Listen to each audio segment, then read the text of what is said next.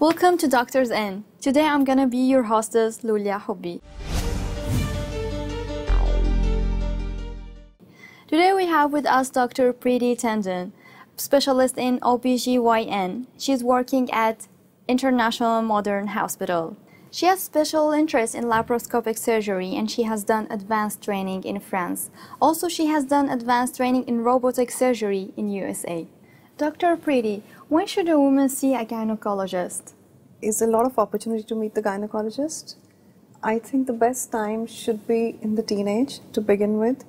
The girl can visit with her mother without any hesitation and just become friends with the gynecologist. You know, that's the time when she's undergoing so much of changes. That's an ideal time to really understand what's going to happen in the near future, what are the changes that she's expecting. Well, a woman can meet any time, you know. There's a lot of opportunity to meet before they plan a pregnancy, before a marriage, before attaining menopause. There's so many concerns and so many queries which need to be answered. What are the most common conditions seen among the patients? In my practice, I see a lot of patients with a wide variety of problems.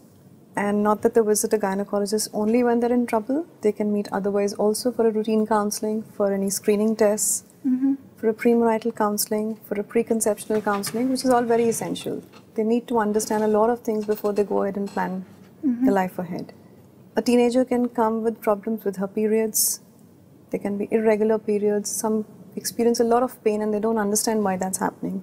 They need to be evaluated.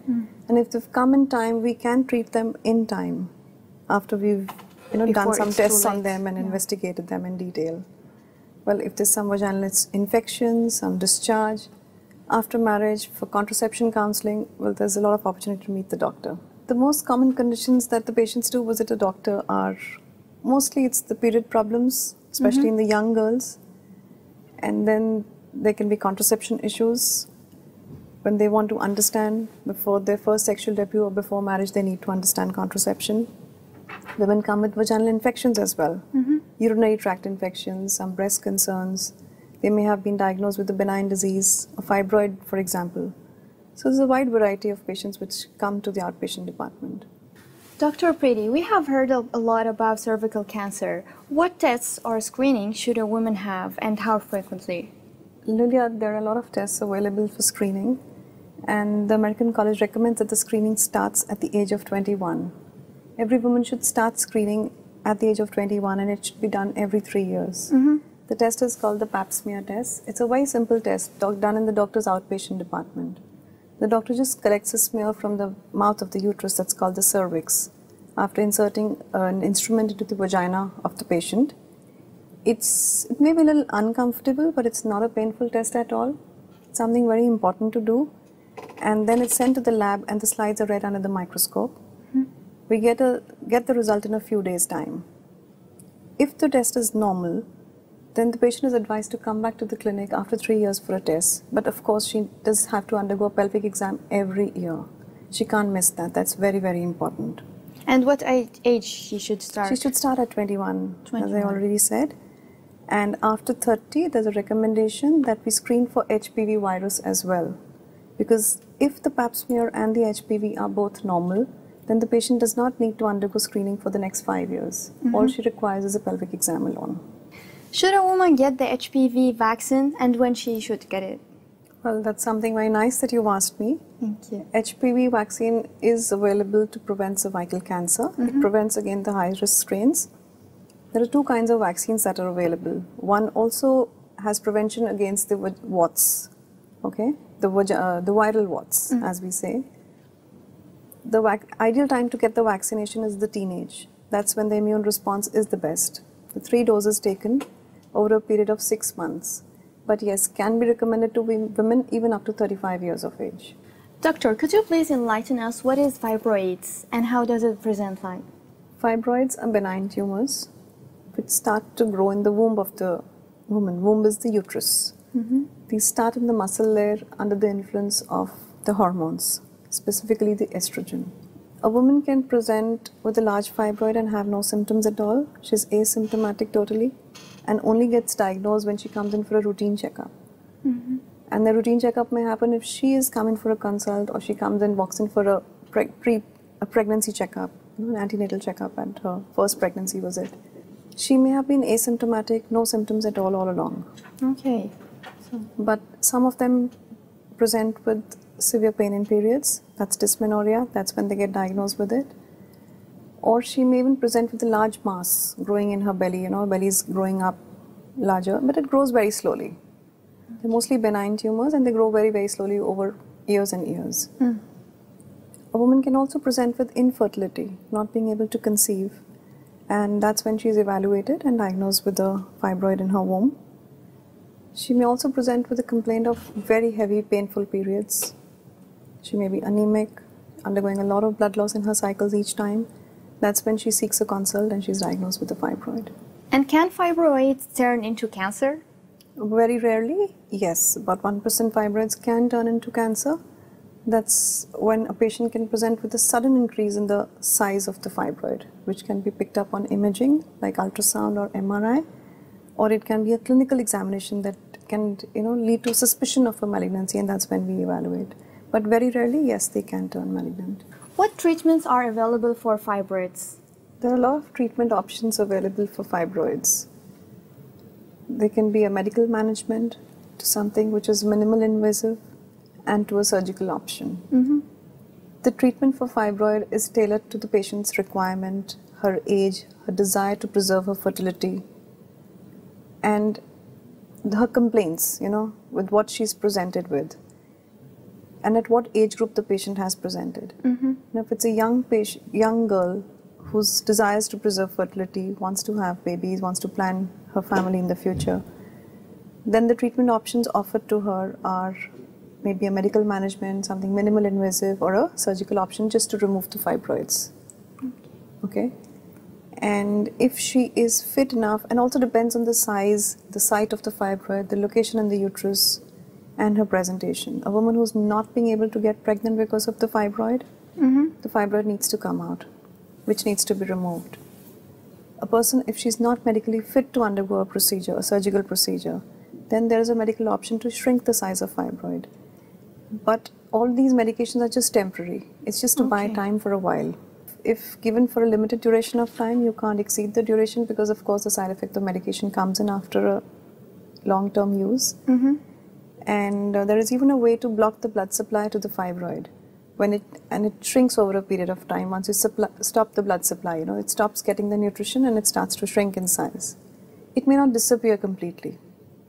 So that's what I said. It depends on the age of the patient, her presentation, her desire to preserve fertility, with what complaints has she presented with, and in how much hurry are we to treat her. So we tailor the treatment according to her choice. There's minimal invasive surgery, a keyhole surgery, that's the laparoscopy, that's what I specialize in. And what are the benefits of the laparoscopic? Laparoscopic surgery is a keyhole surgery. It's something like a daycare where a patient comes in the morning, gets operated, can go back the same day, or maybe a day later. Oh, okay. Yeah, they're just small nicks on the abdomen through which you go in and you operate. So it's much easier than the surgery. It's less painful. Patient is back to work much faster than an open surgery. There's hardly any blood loss in this. So it's a very, very safe surgery for patients. What if a woman, she became pregnant and she has fibroids? Does it interfere with the pregnancy? You cannot be very sure with that. It all depends on the size. Again, a fibroid can be as small as a centimeter to as large as 10, 15 centimeters as well. So it depends on the situation. Exactly. If it's a large fibroid, it may interfere in her getting pregnant. But if she has gotten pregnant, the fibroid tends to grow under the influence of pregnancy hormones also. It can undergo a certain amount of changes where she can have symptoms of pain and fever, which is managed medically. Yes, depending on the location, if the fibroid is growing inside and the pregnancy has implanted on the site of the fibroid, it may increase the chances of women undergoing a miscarriage because of the fibroid. Okay. Doctor, does the uterus need to be removed as a treatment for fibroids? Well, Lulia, the uterus does not need to be removed as a treatment for fibroid. It's an option given to the lady. It all depends on what age she has come. If she's in a menopausal age, she's completed her family, not desiring to preserve her fertility, she can have the uterus removed. Okay. Because the fibroids alone can be removed. That procedure is called myomectomy, where only the fibroids are removed and the uterus is preserved. But there is a chance of recurrence of fibroids later on, and there are treatment options available for prevention. Do the fibroids come back after removal, and how we can prevent it from coming back?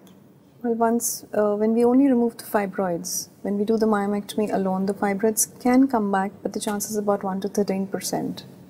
At our center, we do a procedure called the bilateral uterine artery clipping. You know, that kind of blocks the blood supply to the fibroid, and that does prevent recurrence to an extent. Dr. Preeti, how soon after surgery the woman can get pregnant? The patient can plan a pregnancy soon, about 3 months after her surgery. 3 months. That's the time required for the scar to heal in the uterus and to gain some strength. So that's the minimum time required, and soon, 3 months after her surgery, she can plan her pregnancy. During her pregnancy, she has to be under constant care with her obstetrician. Okay. So she needs to be looked after well. She needs to visit her doctor more often than required for a normal patient who's not had a surgery. That's because we do not want the uterus, the site of surgery is a weak scar. And if the scar is about to give way or something, the doctor can diagnose earlier and intervene much earlier. And how she can deliver after it? Her delivery has to be a planned one, an elective cesarean section after 37 weeks of pregnancy. If required, the doctor may have to intervene earlier if she begins to have some pain or there is a suspicion that the scar has gone weak. But well, all precautions are taken at the time of surgery to have a good scar and use the appropriate suture materials so that the scar is not weak. Okay. Doctor, I've heard about the hysteroscopy treatment for fibroids, and how is it different from the laparoscopy? Hysteroscopy is examining the uterus from inside. Laparoscopy, the uterus is seen from the outside. For laparoscopy, you put incisions in the belly of the patient and put a camera inside. Whereas in a hysteroscopic procedure, you put the camera from the vagina into the uterus directly. There is no cut on the patient's abdomen. There is no knife used at all. And yes, for fibroids which are growing inside the uterus, which are in the submucous location, as we already discussed that the fibroids can be in different locations in the uterus, and the presentation depends on the location of the fibroid. So that's how each one is treated differently. The ones that grow inside can be removed hysteroscopically. They don't need a knife or an incision, and it's just about a daycare procedure. Patient comes in the morning, can go home the same evening as well. And it's a very, very rewarding surgery for the patient and the doctor. So it depends on the situation when we can use hysteroscopy or laparoscopy. That's right. You're absolutely right. It all depends on the location of the patient, because these patients will generally present with very, very heavy periods when the fibroid is growing inside the cavity of the uterus. And that's when we just need to kind of shave the fibroid off. Or if it's just hanging with the pedicle there, we kind of resect it from there and it's removed. And patient gets immediate relief after this procedure. And what is your last advice for our viewers? Well, just a small advice to the viewers. Please make friends with a gynecologist. Visit your doctor at least once a year for a routine checkup. Don't get scared of your doctor. She's just your friend who's just a phone call away all the time. And there'll be small tests advised to you, starting from an ultrasound, where you can pick up small diseases much earlier in time and treat them in time. You may require a pap smear. At least you will have a suggestion and opinion from the doctor, and do it in time before it's too late. Thank you, Dr. Preeti, for sharing with us all of this useful information. Thank you for watching us. Good evening.